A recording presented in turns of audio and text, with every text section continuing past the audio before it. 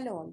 Welcome to this video where we are going to understand what are agglomerative clustering methods with the help of one numerical example. So first of all, clustering methods are unsupervised machine learning methods where the data objects. They are grouped into multiple clusters based on their similarity, or we can also say that the data objects are segregated based on their dissimilarity.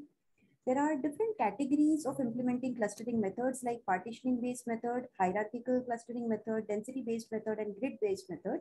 We have already seen one of the algorithms of partitioning-based method, which is k-means clustering in our earlier video. And in this video, we are going to discuss one of the methods of hierarchical clustering, which is agglomerative clustering method.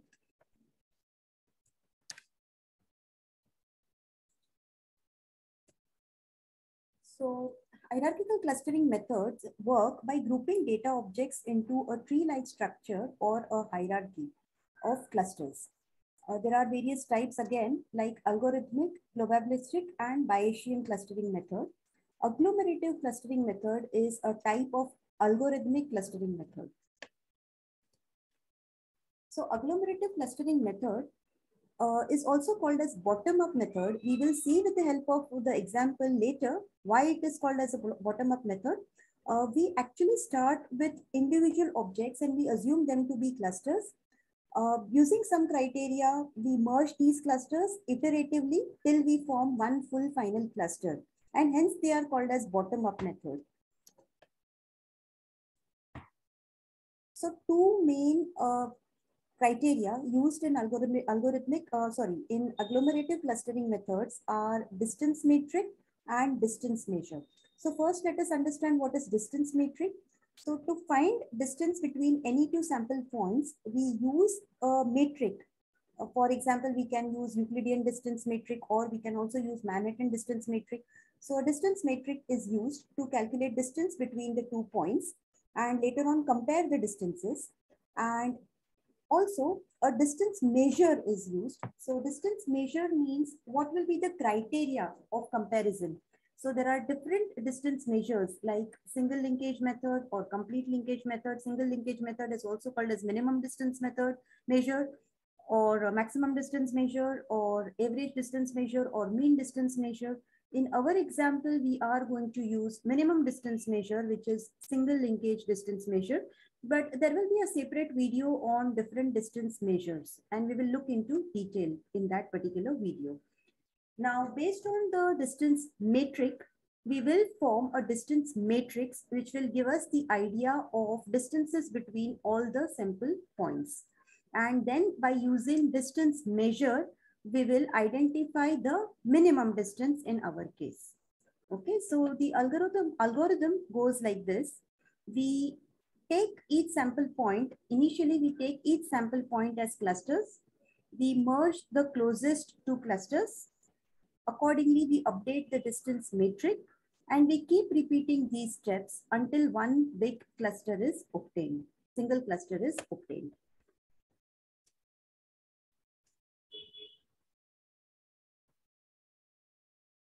So let us take this example which we have created.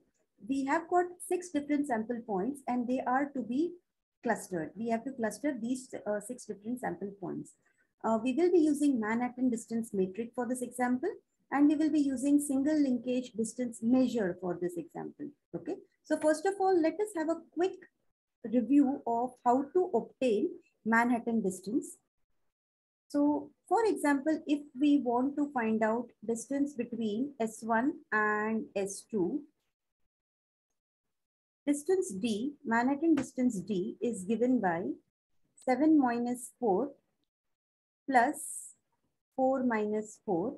Here 7 and 4 are the X values of S1 and S2 respectively, and 4 minus 4 are the Y values of S1 and S2 respectively. We take the absolute value of these differences and we get 3 plus 0, which is equal to 3. So this is how we can find out Manhattan distance amongst the sample points. And using these distances, we will obtain the distance matrix. Okay. So before we display the distance matrix here, let us just visualize how these points look like. So in two-dimensional space, these points S1 to S6 are scattered as follows. And intuitively, when you look at this graph, you will realize that the first cluster to be formed will be S1, S6, because we are using minimum distance measure and the distance between S1 and S6 looks to be minimum. So this S1 and S6 is going to form the first cluster. Okay, but let us solve the problem. So this is our distance matrix.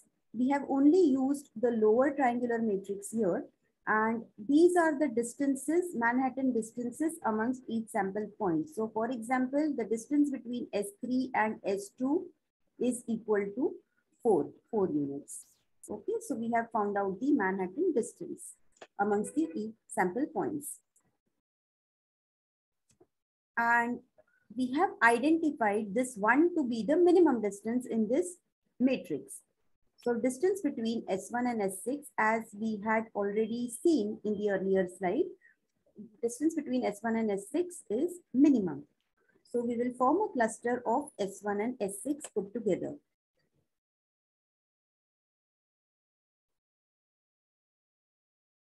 This was the first iteration. Now let us draw the dendrogram.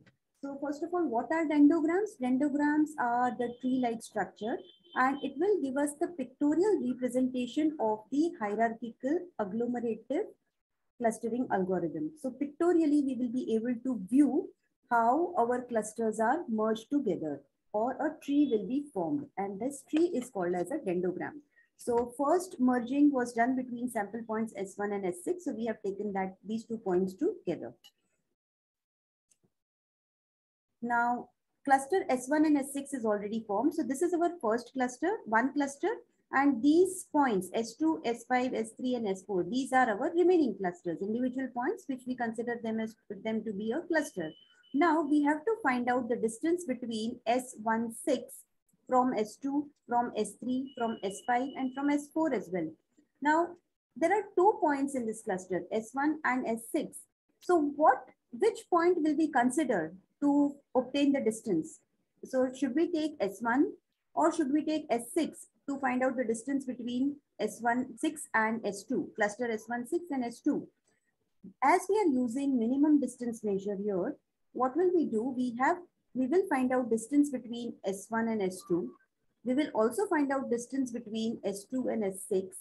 And whichever is the minimum distance out of these 2 distances, we will consider that distance to be the distance between cluster S16 and S2. So minimum distance between these 2 clusters, S16 and S2, we obtain is equal to 3. Okay, so likewise, we find the distance of S16 from all these points, from S2, from S5, from S3, and from S4. We have just shown S2 here. And this is our updated distance matrix. And the minimum distance that we have identified here is distance between sample point S3 and S4. So S3, S4 will form the cluster. So this is our updated dendrogram.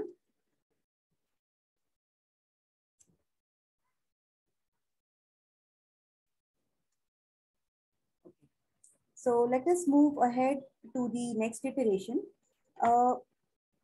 We have to find distance between, we have to update our distance matrix. Now we have 2 clusters here, 2 newly formed clusters here, S16 and S34. And there are 2 clusters already which were present, S2 and S5. So we have to find distances between these 4 clusters now. So how will we, or what will be the distance between S16 and S34? So again, we will find distances of S1 to S3, S1 to S4, S6 to S3, and S6 to S4, which we have done here. And amongst all these distances, we will take the minimum distance, which is equal to 3. And we will update our distance matrix. So this is how our distance matrix will look like. And here we have got 2 minimum distances which are equal, which is equal to 3.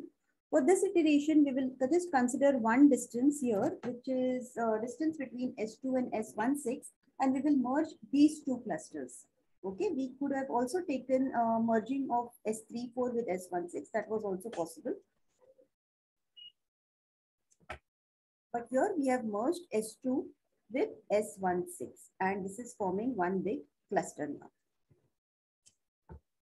This is how our dendrogram now looks like.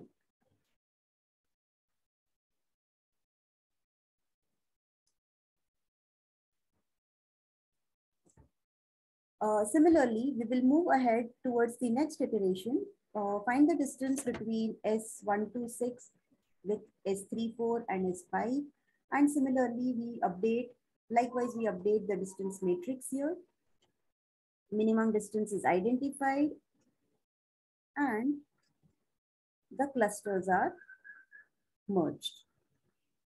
And our final, so our updated dendrogram will now look like this.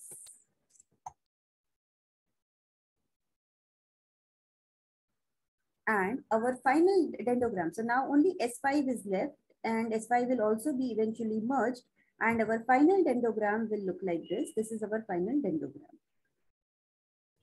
Now, say for example, in the problem we have been given that we have to form two clusters. Then what will we do? How will we cut the dendrogram to form two clusters? So to form two clusters, if dendrogram is cut across this red line, we will get two clusters. First cluster will have these points, and the second cluster will have this point here. Okay. So this was the numerical example of agglomerative hierarchical clustering method. Thank you very much for patient listening.